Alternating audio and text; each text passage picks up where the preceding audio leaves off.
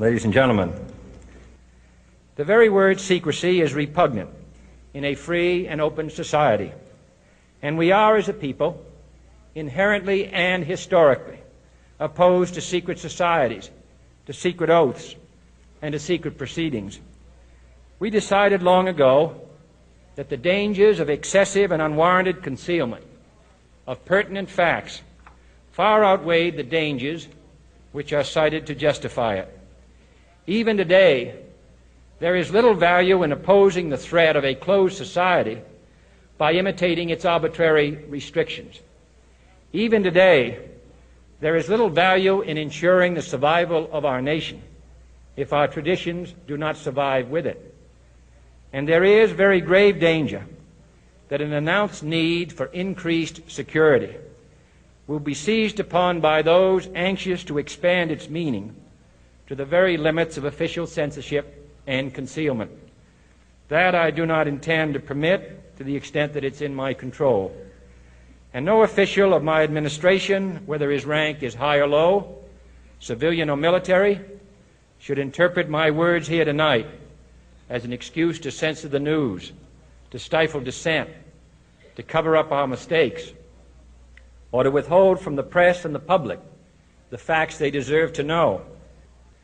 For we are opposed around the world by a monolithic and ruthless conspiracy that relies primarily on covert means for expanding its sphere of influence, on infiltration instead of invasion, on subversion instead of elections, on intimidation instead of free choice, on guerrillas by night instead of armies by day. It is a system which has conscripted vast human and material resources into the building of a tightly knit, highly efficient machine that combines military, diplomatic, intelligence, economic, scientific, and political operations. Its preparations are concealed, not published. Its mistakes are buried, not headlined. Its dissenters are silenced, not praised. No expenditure is questioned, no rumor is printed, no secret is revealed. No president should fear public scrutiny of his program, for from that scrutiny comes understanding, and from that understanding comes support or opposition, and both are necessary. I am not asking your newspapers to support an administration, but I am asking your help in the tremendous task of informing and alerting the American people. For I have complete confidence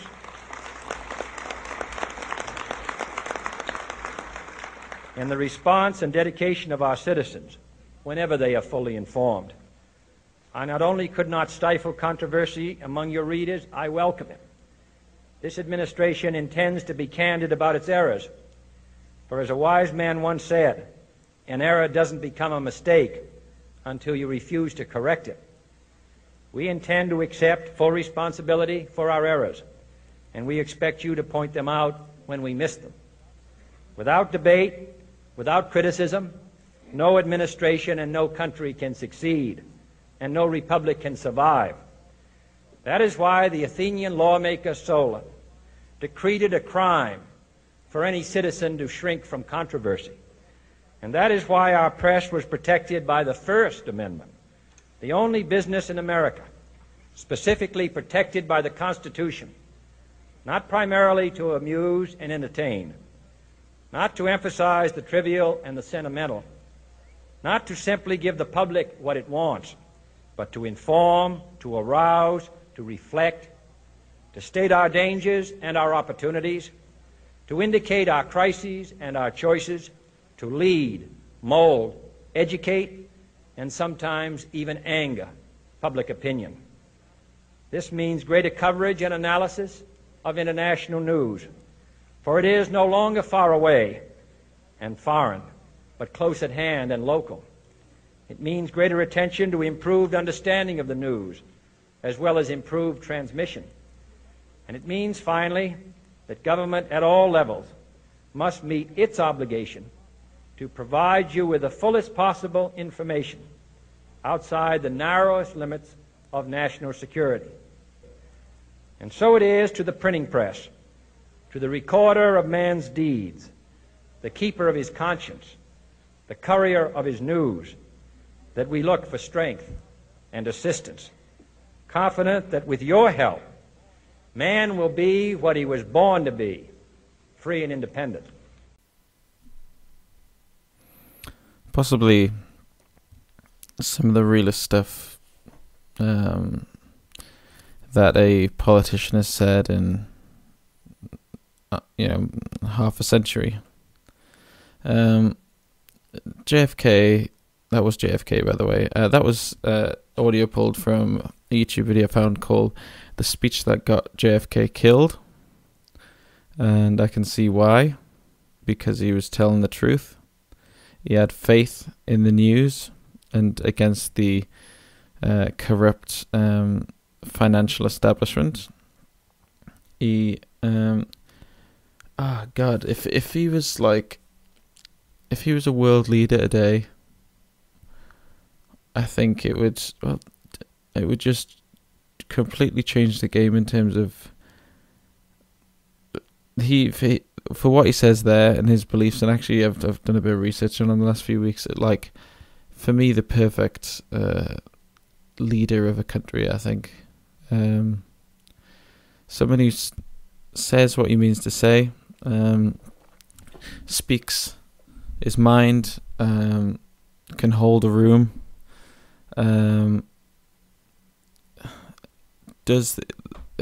takes on challenges, can convince a country that things are happening for the right reasons. Actual progressive stuff like black people going to university for the first time. Was that in Alabama? Like a genuine progressive president, rather than now who I just feel like presidents or leaders are doing it for an ulterior motive. I feel like he had morals, and for me that speech, although it probably is the speech that got him killed, or it's the ideas that got him killed, those ideals, because let's be honest, anyone who does a friggin' inch of research on his assassination can clearly see it wasn't Lee Harvey Oswald being a rampant gunman. No, it was a government led thing. For example, it was actually. Is this going to discredit everything I'm just about to say? It was actually Jesse Ventura I was listening to said that apparently within a few days they closed the case on the investigation.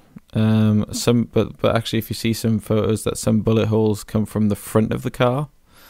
He was shot in the throat. He grabs his throat, and there was loads of white puffs of smoke seen from the grassy knoll to the right hand side in the front of the car. And this guy's meant to shoot a bolt action rifle within 6 seconds 3 times. That's meant to reload and put it in, and accurately hit the sniper, hit the president every time. It's just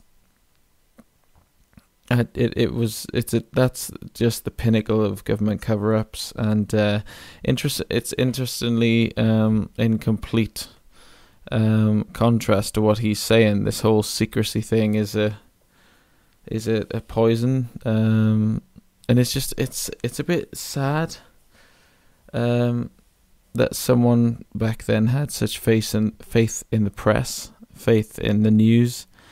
And it'd be great for the news to run this now and see kind of what's become of them since the 60s. You know, the press and the news were a trusted source back then of actual journalists. Now they're just a bought and paid for propaganda campaign by whichever party pays the most. You know, you've got look at Fox News in the States.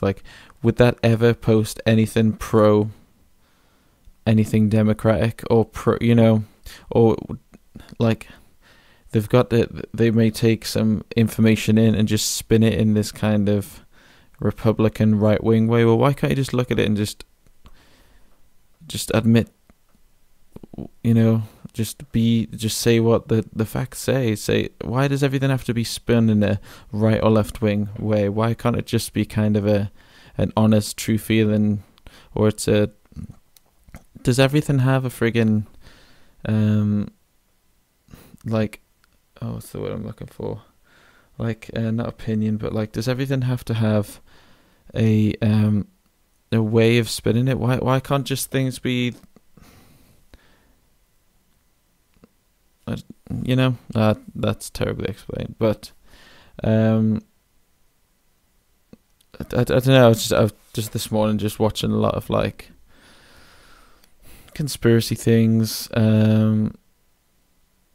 Again, relating to this election and stuff. You just look back at what he tried to do for a country back when they were genuinely a superpower, a great leader in terms of them not kind of winning the war, coming out of the 50s experiment with nuclear programs, and having this Cold War and being a strong leader, and kind of defeating the mind games with the Russians, but also being a progressive leader. See that those two things don't go hand in hand anymore, being a progressive person, because the progression isn't from a genuine place. It's for ratings, it's for going up in the polls. It's never just not a man of the people. Is Hillary or Trump a man of the people, a person of the people?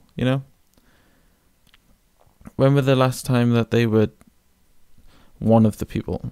Were they ever one of the people to be able to now speak for the people? I guess he's a Kennedy. I guess that's just that is a terrible example. Discredit that. I don't know. I'm always so confused about politics. I don't think it's a good thing that everyone's now a politician, me included. This podcast especially is probably not, for me, in my opinion, probably not a good thing that people can say. Well, I suppose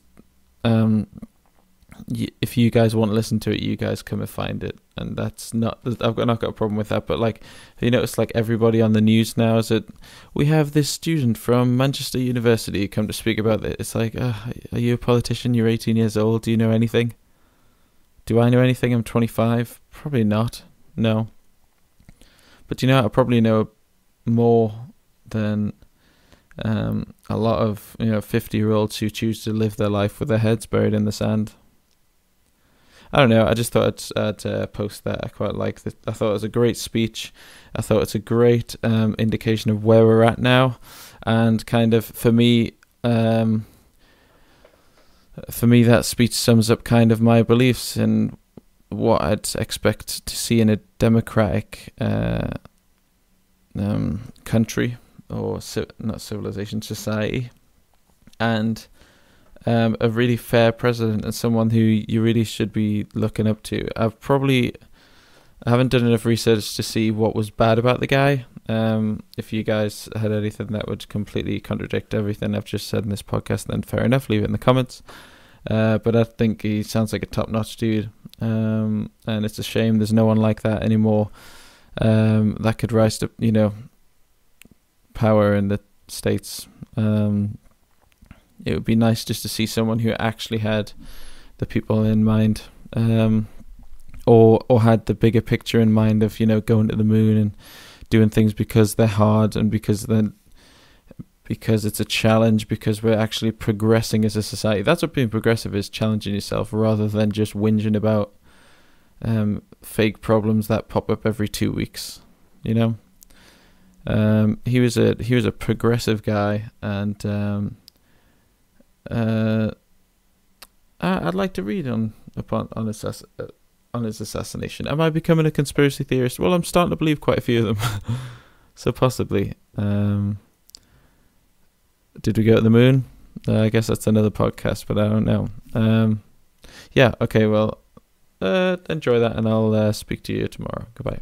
See you tomorrow. Goodbye. See you tomorrow.